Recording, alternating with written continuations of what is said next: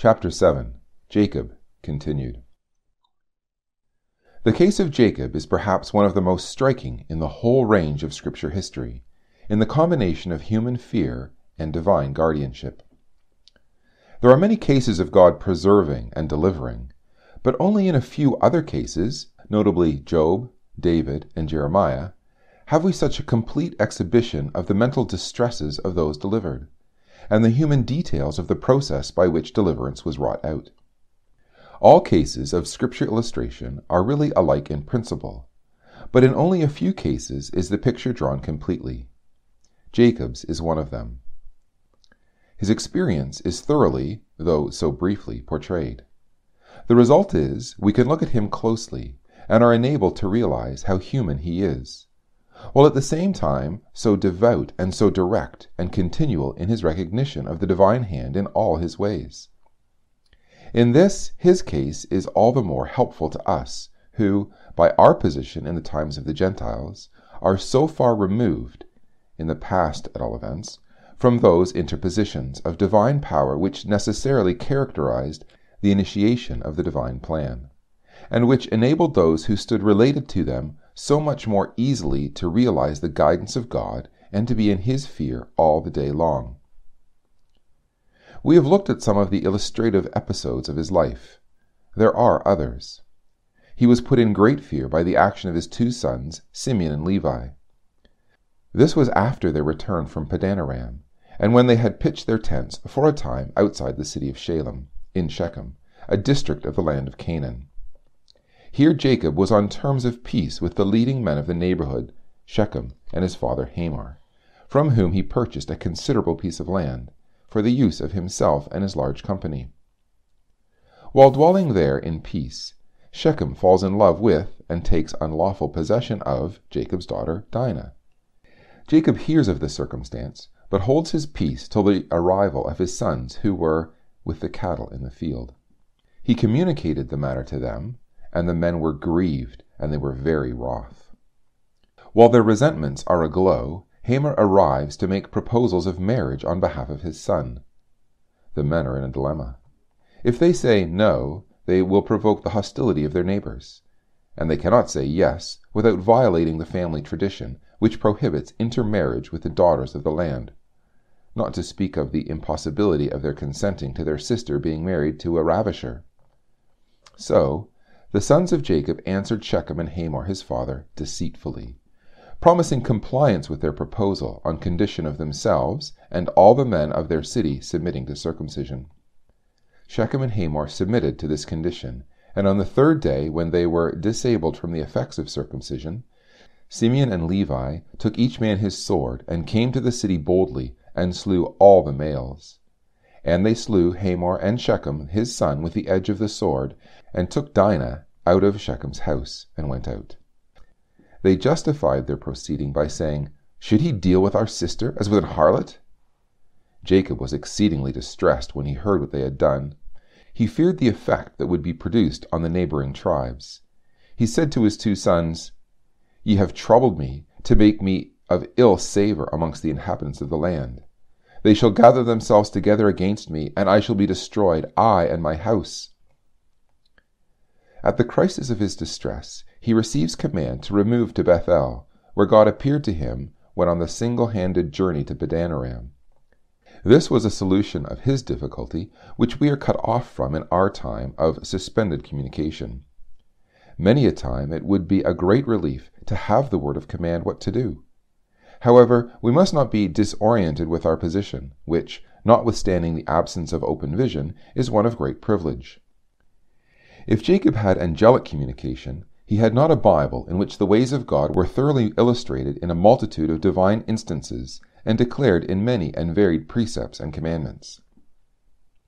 He could not understand, even as we may understand, with the word in our possession.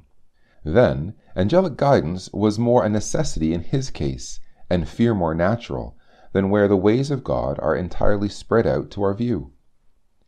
In obedience to the command, he departs. There is a likelihood that the neighbors of the slain Shechemites, for Shechem was a prince of the country, will pursue and harass and perhaps destroy him, for his bands, consisting of cattle droves and family wagons, are feeble and practically defenseless. How is Jacob's fear on his head provided for? The terror of God was upon the cities that were round about them, and they did not pursue after the sons of Jacob. Genesis 35, verse 5. In this there is a direct interposition of divine help, yet not of an obvious character. There was nothing to be seen except desired results.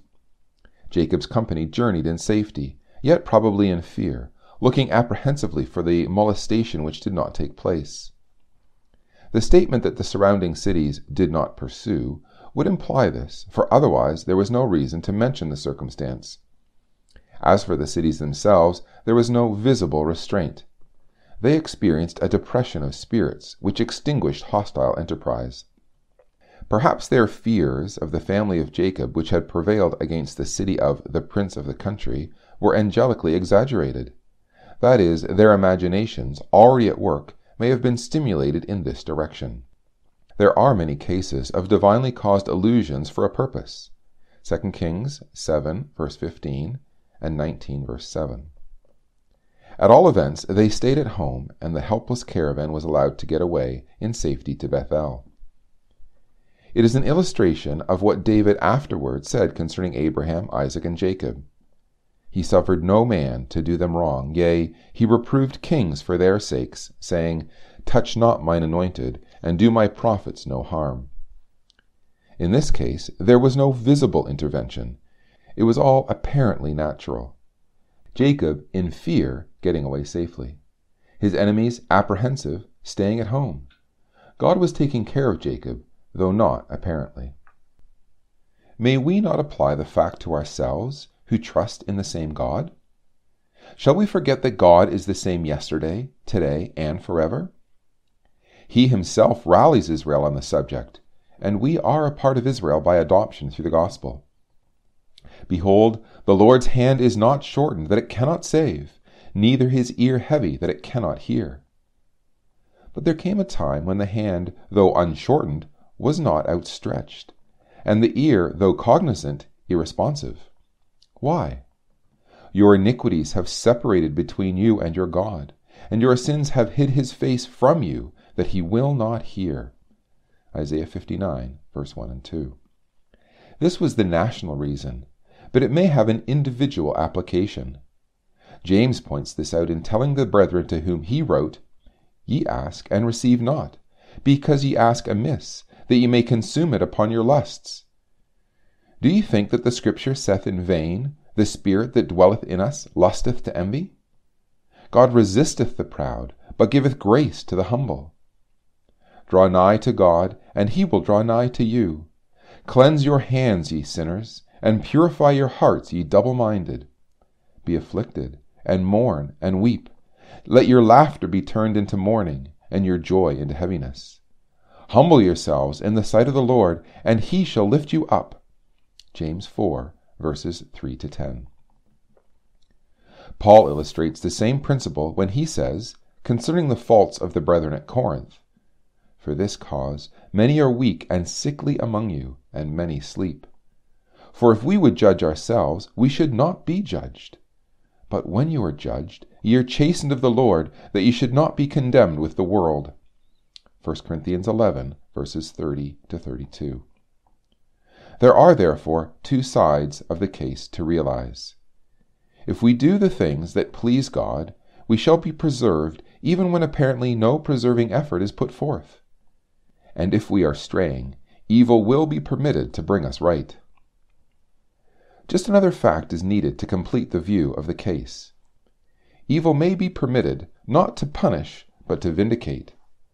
Job, a man perfectly approved of God, was brought into the lowest depths without explanation. It was that it might be evident that his righteousness was not mercenarily inspired by prosperity, but begotten of the recognition of the rights of God without respect to individual experience of good or evil. Consequently, the case having been recorded for guidance, adversity is no evidence of iniquity, as prosperity for the time being is certainly no evidence of righteousness. Some may exclaim, What confusion! Prosperity an evidence of divine preservation, and yet a possible condition of wickedness? Adversity, the punishment of sin, and yet the correction of love? And again, neither the one nor the other, but the vindication of moral excellence? Well, it has simply to be said that like many seeming paradoxes in beautiful and harmonious nature, so the truth stands with regard to the present dealings of God with man. The whole matter is so situated that we are shut off from all presumptuous prying into the ways of God, and thrown entirely on the principle of faith and obedience. It is not for us to presume on any phase of circumstance. It is for us to avoid the mistake of Job's friends. The attitude of wisdom cannot be more exactly or satisfactorily defined than in the words of Peter. Commit the keeping of your souls to him in well-doing, as unto a faithful Creator. A wide-reaching phase of the whole subject is involved in the family incident which led to Jacob's departure from Shechem. It was such an incident as the short-sighted view, which is common in our day, would have said could not happen to a man chosen and protected of God as Jacob was.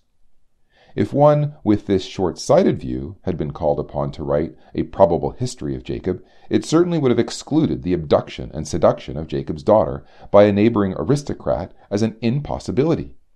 But there the matter stands, in all its grievousness, distressing Jacob and firing his sons with man-slaying indignation. What view comes out of it? Why, just the view expressed by Jacob himself when presented in his old age before Pharaoh in Egypt. Few and evil have been the days of the years of my life. Genesis 47, verse 9. We must never forget that the present life in its best state is a state of exile from Eden. Therefore a state of separation from divine fellowship and perfect blessedness. Reconciliation and return are in process of accomplishment, and the foundation of the work was laid in the promises and institutions appointed first in Egypt and afterwards with the fathers. But until the work is actually brought to its completion, the effect of separation will and must continue. Out of evil, and by means of it, God is bringing great good. But till the good arrive, evil will remain the characteristic of our present experience. It is this that gives point to, and enables us to pray the prayer of the man of God in Psalm 90. Return, O Lord, how long? And let it repent thee concerning thy servants. O satisfy us early with thy mercy, that we may rejoice and be glad all our days. Make us glad according to the days wherein thou hast afflicted us, and the years wherein we have seen evil. Verses 13 to 15. This prayer will be answered, perhaps in measure now, but not in its final form till the appointed time, even the day of the manifestation of the sons of God. Till which time, as Paul remarks, even we ourselves groan within ourselves, waiting for the adoption, to wit, the redemption of our body. We will make a mistake in looking anywhere for unmixed good, till the proclamation is heard, Behold, the tabernacle of God is with men. He will dwell with them, and they shall be his people, and God himself will be with them, and be their God.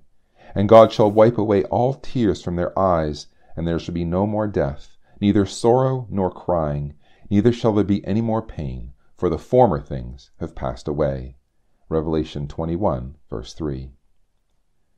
Most people will readily admit that we must not look for unmixed good till this time arrives. Yet there is a tendency to overlook the constitutional evil of the present order of things, and a tacit assumption that evil cannot be among the experiences of those with whom God is pleased. The fact is that the very best experience at present is only a state of divinely regulated evil, and that the occurrence of evil is one of the necessities involved in the development of saints from a race of unjustified sinners. All are sinners more or less, and wherefore doth a man complain for the punishment of his sins? Lamentations 3, verse 39. While all are sinners, more or less, some are forgiven sinners, those who fear and obey God, confessing their sins and forsaking them. All things work together for the final good of this class.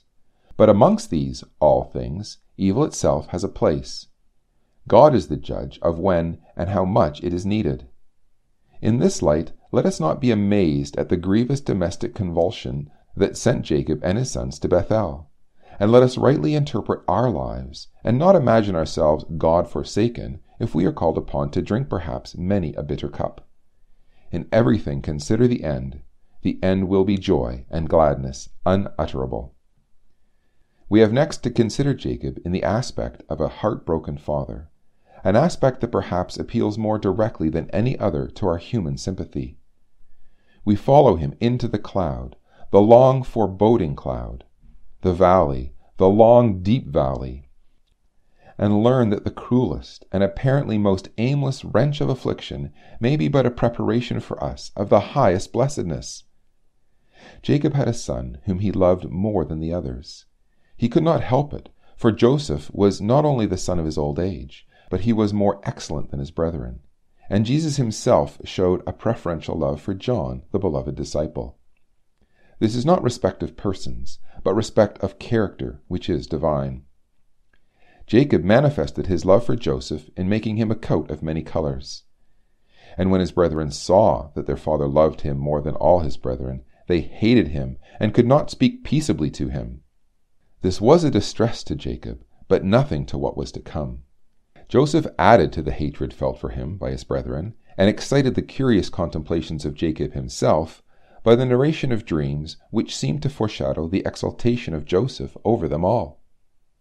In process of time, his brothers repaired with their flocks for the pasturage to Shechem, which they had left under the circumstances already considered. When they had been away a while, Jacob, who had a true father's love for them all, became desirous of knowing how they fared, and decided to send Joseph to ascertain and to bring him word again. Joseph started on his journey and never returned. By and by his brothers came. We can imagine Jacob's heart-quaking inquiry, "Haven't you seen Joseph?" Oh, the anguish of the answer, "No, but here is a torn coat, besmeared with blood, that looks like his. Examine it and see." Jacob examines it. He recognizes it as Joseph's, and he gives way to inconsolable grief. "It is my son's coat. An evil beast hath devoured him." Joseph is without doubt rent in pieces. And he mourned many days. All his sons and his daughters rose up to comfort him, but he refused to be comforted, for he said, "I will go down into the grave unto my son mourning." Poor Jacob! Was it to be wondered at? A noble boy, just 17, full of intelligence and the fear of Abraham's God, the flower of the flock, not only torn from him, but apparently the victim of a cruel and purposeless death. Jacob's other sons were lusty grown men of not particularly admirable dispositions. He himself was old, and his son Joseph was the comfort of his old age. We cannot wonder at his tears. Yea, we can weep with him. The case was, on the face of it, without hope, and God vouchsafed no explanation. A word would have ended the grief, but would also have ended the chastisement whereof all are partakers. And so God, who though he pity those who fear him, as a father pitieth his children, yet wisely afflicts, though not willingly, withheld the word. And we behold Jacob prostrate in bereavement, and made to feel in the midst of so much blessing and privilege the evil of this present time, and so prepared for the gladsome place which awaits him in the kingdom of God, when the words of Isaiah, though national in their meaning, will be individually fulfilled. Jacob shall not be ashamed, neither shall his face now wax pale. But when he seeth his children, the work of mine hands, in the midst of him, they shall together sanctify my name, and sanctify the Holy One of Jacob, and shall fear the God of Israel. They also that erred in spirit shall come to understanding, and they that murmured shall learn doctrine. Isaiah 29, verses 22 to 24. Over 20 years afterwards, dreary, desolate years for Jacob, Jacob is confronted by a new anxiety. The crops fail on all hands, and famine sets in. Food is not to be obtained, and the reserve stock is running down. What is to be done? Has God forsaken Jacob? Oh no, it only looks like it. The immediate future is big with unheard of joy for Jacob, and undreamt of honor and blessing for his old age, reminding us of the true saying, "The darkest hour of all the night is that which heralds morn. But this is the way it comes.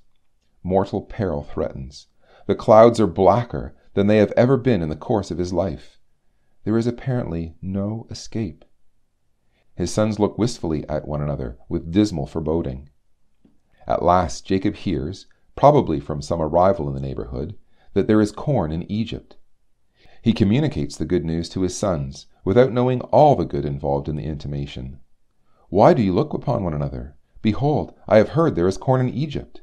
Get you down thither, and buy for us from thence, that we may live and not die.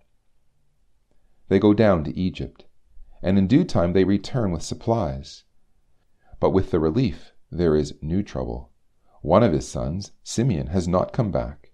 His other sons tell him how they had fared strangely in Egypt. The man who is lord of the land spake roughly to us, and took us for spies of the country. And he said, Hereby shall I know that ye are true men. Leave one of your brethren here with me, and take food for the famine of your household, and be gone. And bring your youngest brother unto me. Then shall I know that ye are no spies. And when they had made their report, they emptied their sacks, and behold, every man's bundle of money was in his sack. Fear and perplexity are the results. Jacob is simply distracted. He cannot understand the new turn of affairs. He groans out, All these things are against me. Addressing his sons, he says, Me ye have bereaved of my children. Joseph is not, and Simeon is not, and ye will take Benjamin away? My son shall not go with you, for his brother is dead, and he is left alone. If mischief befall him on the way in which ye go, then ye shall bring down my gray hairs with sorrow to the grave. And so the matter ends for a time. By and by the corn gets eaten. Here comes the strain again. There are no signs of the famine giving way. Food is not procurable anywhere except in Egypt. Thus is Jacob's unwilling way hedged up for the appointed time. He suggests to his sons a second journey for further supplies. Yes, says Judah, if Benjamin goes with us. The man did solemnly protest unto us, saying, Ye shall not see my face, except your brother be with you.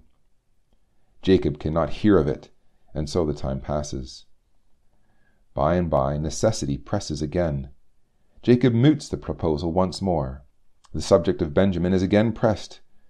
Judah says, If thou wilt not send him, we will not go down. Jacob indulges in one of those unavailing impeachments of accomplished facts to which people are prone when in the iron grasp of a disliked situation. Wherefore dealt ye so ill with me as to tell the men whether ye had a brother? His son's answer is reasonable. The man asked us straightly of our state and of our kindred, saying, Is your father yet alive? Have ye another brother? Could we certainly know that he would say, Bring your brother down? At last Jacob gives in. Benjamin is allowed to go, and the 10 brothers depart with the almost despairing benediction of their father, who says, God Almighty give you mercy before the man, that he may send away your other brother and Benjamin. If I am bereaved of my children, I am bereaved. Jacob is left alone in distress. His sons are all gone to a country where he knows they are suspected, and from which perhaps they will never return. That austere lord of the land, the burden of his apprehensions, may fall upon them all, Benjamin too, as he had done upon Simeon, and take them bondsmen, and he may never see them again. He is uneasy. He cannot rest. He trusts in God, yet the clouds are dark and his heart is heavy. It is almost at the breaking point. He cannot endure much longer. Poor Jacob! To the upright there ariseth light in the darkness. His sons return in due time, and what fine equipages are these that they have brought with them? Wagons that Joseph sent to carry Jacob and all the little ones to Egypt. Who? Joseph? Joseph is yet alive, and he is governor over all the land of Egypt. Jacob faints at the report. No wonder. Give him time. He slowly rallies. He listens. Benjamin and Simeon are there. He looks at the wagons. He puts all things together. He comes to the only conclusion admissible in the circumstances. It is enough. Joseph, my son, is yet alive. I will go and see him before I die.